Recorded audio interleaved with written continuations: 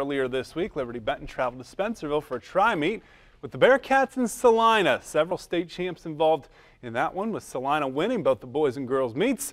They'll host their invite tomorrow, which you'll be able to see on WOSN. Tonight, Eagles hosting their relays, which are always a lot of fun and always very chilly, as you can see. We start things with the girls' shuttle hurdles. You need to take out an extra insurance policy to run this race. Rachel Myers starting things for the Pound Squad. Kelsey May takes first for Liberty-Benton in the red, white, and blue. Lipsick in second. There's our favorite photographer from the Courier getting on some airtime.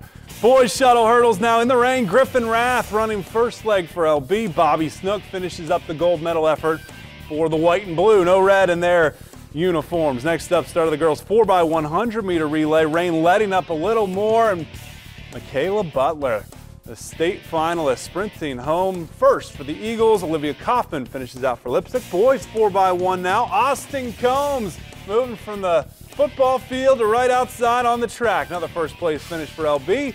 How about the girls 4x8? Devaney Miller running the last leg for Liberty-Benton. Bluffton not too far behind, but Miller gets the gold.